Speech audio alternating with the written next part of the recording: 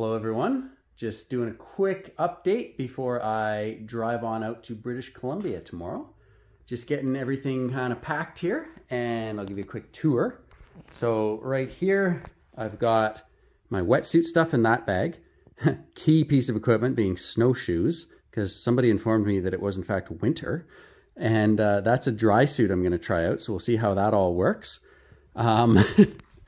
I just took the diesel heater that I have been using to heat my workshop here, and I installed it into my trailer. So I'll show you what's going on with that just over here.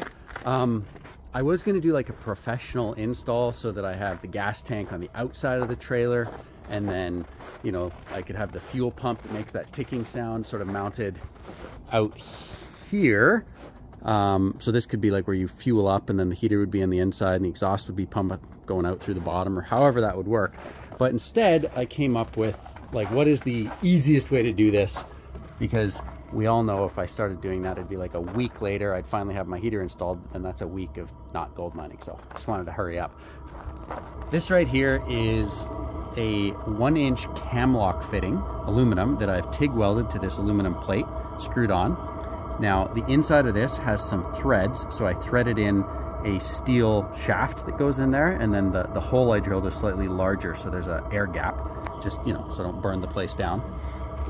And it's just wood right here. There's no foam right there. Then, of course, you've got your exhaust pipe. This is exactly as it was in my garage. I had it mounted on this little wooden plate here, and so underneath you can see where the exhaust pipe comes out, and that's the inlet pipe right here. And then all I did is I drilled a little hole right through this metal plate. Gotta vacuum this before I go, and just screwed straight into the 1/2-inch plywood floor of the trailer. So I'm just going to step into the trailer, but we'll step in via the side door there so you can see what it's like. I love this proper like RV hardware. Whole trailer is insulated with 1.5-inch foam. It doesn't take a lot to heat this, even just a space heater at -30, and the space heater doesn't have to run constantly. Double pane window, double pane skylight, covered in snow at the moment. Another double pane window. So let's step on in here. There we go. Right now, everything's running off this Jackery power bank. So where's the display button? We are drawing 12 watts. That'll go up to just over 100 watts when the heater fires up.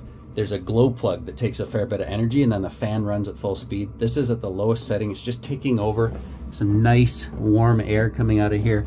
It's gonna make this trailer, sorry about the handheld camera work here, but it's gonna make the trailer a little bit too warm, but I can always crack open my little air vent up here or crack open some windows. And I think what that'll help with is if I have a wetsuit in here that I'm trying to dry out, got this little hanger that sort of folds open so I can hang the wetsuit in here, and just all that humidity is going to get into the air, and then it's going to get blown out through all these gaps. So it should work out that it's a way to dry my wetsuit every day. We'll see how well that works.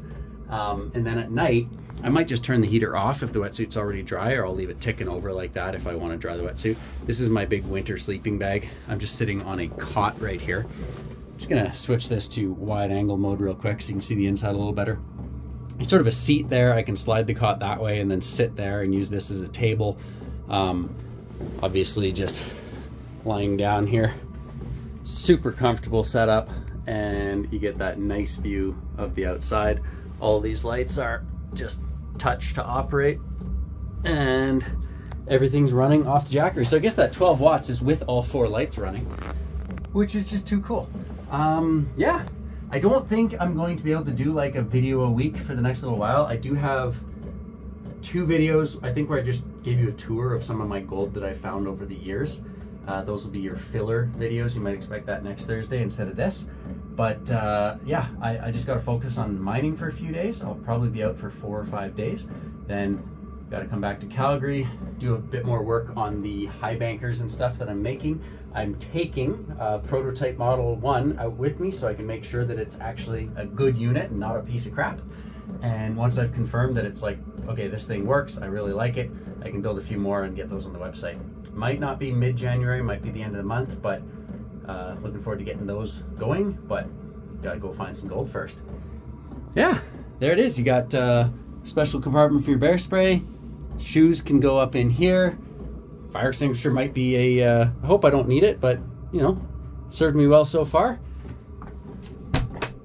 It's definitely warm in here.